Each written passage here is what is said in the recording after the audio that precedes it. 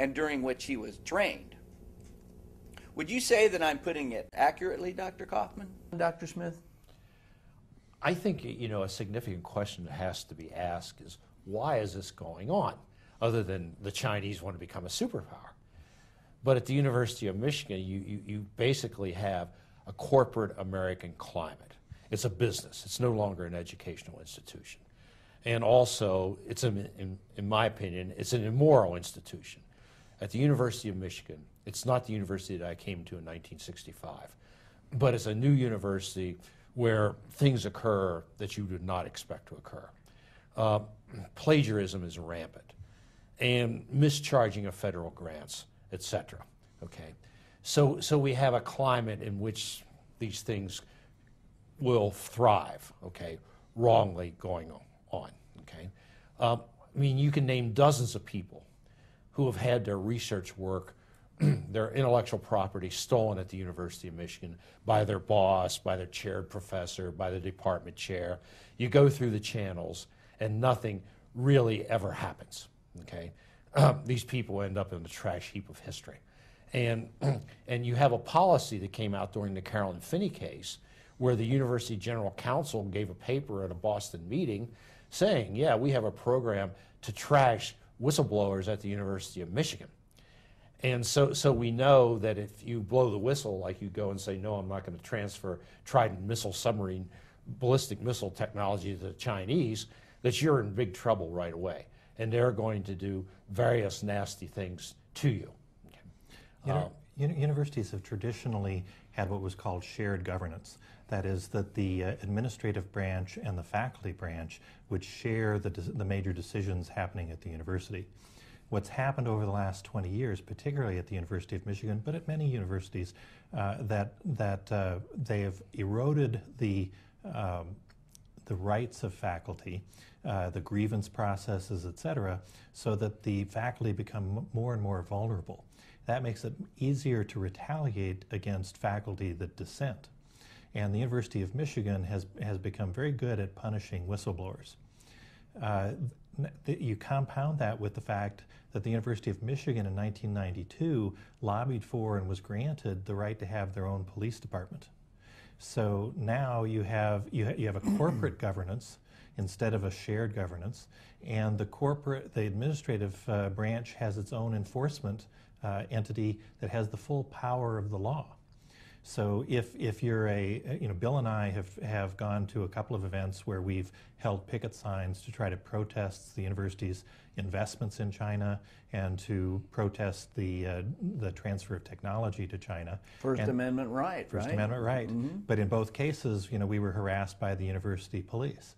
In the first case, we were outside a meeting where the university was signing a new joint research agreement with a Chinese university, and so we held our signs. They made sure that they had the campus police come and walk right up past us into the building so we would know that they were there. Then when we took our signs and put them back in our car and then went into the building to listen to some of the speeches, they made the police officers stand about 10 feet behind our chairs. And then they had somebody from the public relations department get up and read part of the freedom of speech policy of the university, except that the only part they read was the part that they had the right to arrest us, and not that we had free speech. So, we were obviously feeling a bit intimidated by that. Then a few weeks later, we went when President Clinton was here to speak at a Democratic function at the Rackham Graduate College. Bill and I stood outside with our two little picket signs, and the campus police came up and told us that we were going to have to move on because we weren't allowed to have sticks on our sign. We said, sticks? We had flimsy little sticks. And they said, no, that was not allowed, and that we were going to have to move on. And later, the same policeman who came and told us that we weren't allowed to have sticks held the door open for a campaign worker who took a whole bunch of campaign lawn signs into the building, with metal sticks. So, we did feel like we were singled out and harassed because of, what we were protesting. Well, it sounds to me like it changed to a top-down hierarchy with oppression coming from the top, right, going down. After we invaded Iraq in 2003, my students asked me if I would give a course on weapons because they knew I knew about such things. So I introduced the course on shaped charges and explosives and pyrotechnic devices, etc. And for 2 years, I gave a full year academic course on things you need to survive in the cruel world. And when Professor Xi came in 2005, one of the first things he did was to cancel this course, which was basically helping Americans to survive in a hostile environment of the battlefield. He also canceled the courses on rocket engines and jet engines and other military-related technologies. Because if you look at the Chinese, they take a long view of things. I mean, they've been fighting across the Eurasian continent for 5,000 years. And, you know, each one makes their own little contributions. And I had a course on engines, which had been instituted at the request of the Big Three, where the students actually took engines apart, put them back together. And he also canceled that course because, you know, if you're going out in the battlefield, you have to know how things really work. So he did his part to make sure that American students were not prepared to serve our nation or to save themselves on the battlefield. And then it was very interesting. In 2006, I was going to go to the Chinese Air Show in Zhuhai in the fall of the year to look for stolen technologies, to see, you know, what they were taking. And approximately a day and a half before I was going to leave for China, I was dragged out of my office in handcuffs by the campus cops, and I was informed by the campus cop in no uncertain terms, we don't want you to go to China, and therefore we're going to make sure that we can delay you. Yes, and who was we? Someone had obviously told this pawn in the system that, hey, Kaufman has to be stopped from going to China, where he's going to see American data that's been stolen and put on Chinese airplanes. So the University of Michigan, okay, is basically in cahoots with the Chinese because, as was mentioned earlier, it's financially probably attractive to both the institution and to individuals at the institution. And when you look at our endowment, we have an $8 billion endowment. But in these troubling financial times, okay, somehow that endowment continues to grow. And we ask, you know, what's going on? At the Board of Regents meeting in April, which was held at the Dearborn campus, we were quite surprised to find about 45 Chinese university presidents who were over here for a short course, executive training, by the University of Michigan. And basically, you know, they're social bonding, I would think, okay, committing themselves to long-term arrangements. And what about the students in our state, okay, who are not receiving such welcoming from the University of Michigan?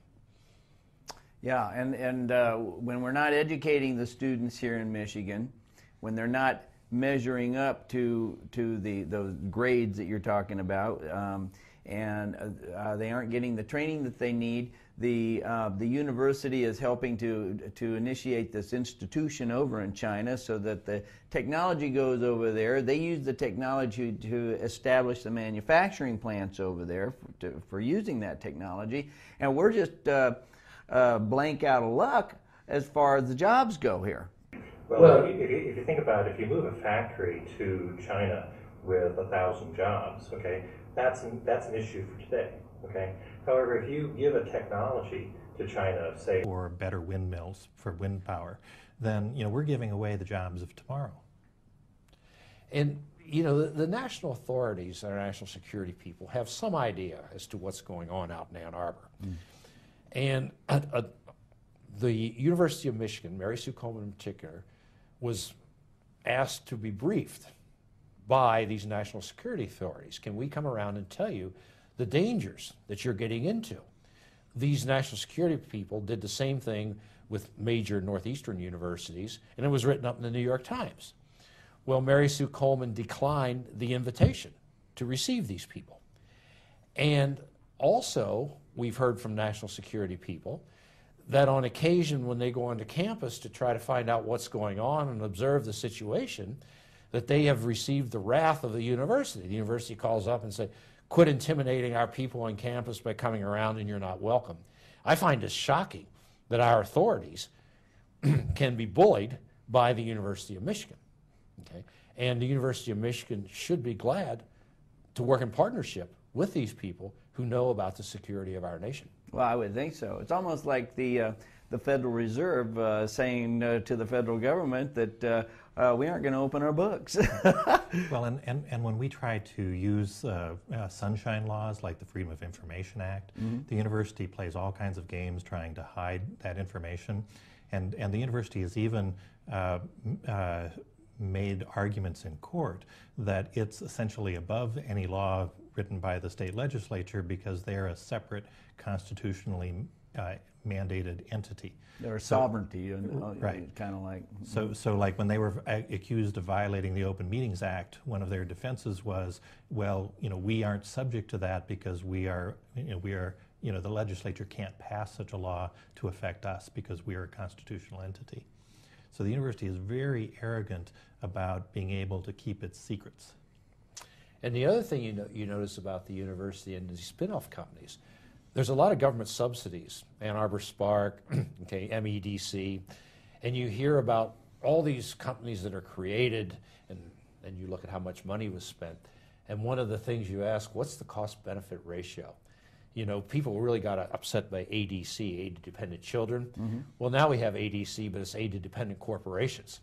And you really look at what good is being done by this massive welfare that's being showered on the university and these spin-off companies. How many of them have amounted to something? And Doug mentioned the firm Dicera that came from Ardesta and this invention in the Department of Electrical Engineering. Well, it was actually set up in San Jose, California. So how does that help us here in Michigan to have a spin-off from the university go that far away? There. I agree. But, and I'm very curious about how we got a new governor here in Michigan that is kind of tied in with all of this stuff, and that he's not being straightforward in his delivery to the Michigan public about the security issues, the employment issues here in America, the national security issues of sending this technology elsewhere. And this may be something that we can get into in the next part of the segment here. For right now, I want to thank you for joining us for this first half of the show, and we'll be back in about another minute. Thank you. The Center for Judicial Accountability is on a mission to improve the quality of our judiciary. This is an organization dedicated to removing political consideration from the judicial selection process and ensuring that corrupt judges are properly disciplined and removed. Why shouldn't judges, like everyone else, be responsible for their incompetence and deliberate misdeeds? Why should judges be allowed to run their courtrooms as their own private fiefdom, free to abuse litigants and lawyers who come before them? We are building a national organization focused on the problem of bad judges, judges who are incompetent, abusive, and dishonest. By dishonesty, we mean judges who knowingly disregard clear and controlling law, and who write decisions which fabricate or deliberately omit critical facts. These judges destroy people's lives, families, and businesses, and for ulterior reasons torpedo important cases affecting the public. The financial cost of appealing a judge's bad decision puts appeal out of reach for the average citizen. Yet those who make the financial sacrifice and do appeal often meet with the same realities on the appellate court level as in the lower court.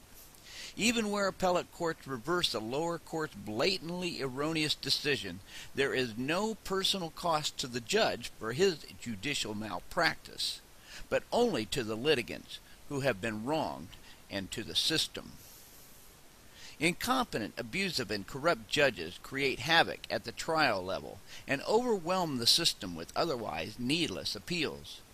This puts the courts in crisis and is extremely costly to taxpayers. Obviously, improving the way we choose judges is critical, whether by election or appointment.